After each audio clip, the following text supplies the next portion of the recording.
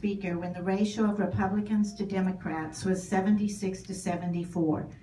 Since that time, with a great deal of support and help from him, Republicans have grown to or near a supermajority. Despite having passed very conservative legislation, this has become an ugly Republican versus Republican issue every session. Are you ready to say how you will vote for Speaker of the Texas House? I am not committed to that decision today, and I'll tell you why. Because number one, I actually don't know if Joe Straus is going to win his primary, number one.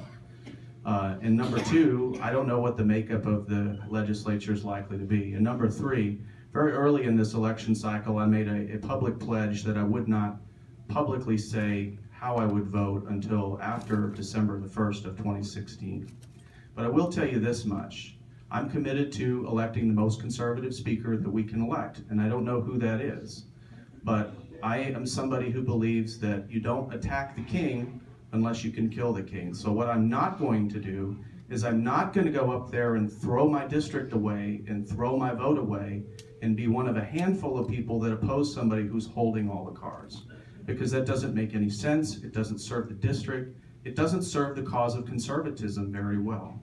When I choose a time and a place to choose a new Speaker of the House, it will be like General Sam Houston, and we will pick a place and a time in a battlefield that we can win.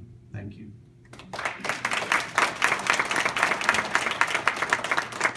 Okay, the short answer is no. The long answer is we know that Joe Straus is in a difficult race right now because he finally has someone challenging him on his own home turf in San Antonio, but he will more than likely be back in the legislature next session.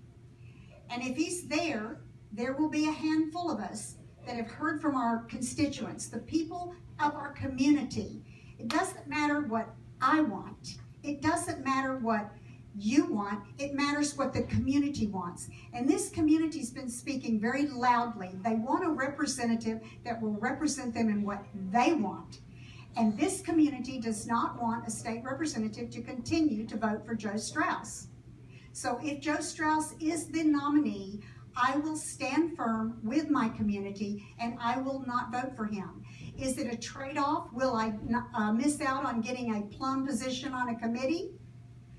Probably, but that's okay because I'm not there to represent myself. I'm there to represent my community.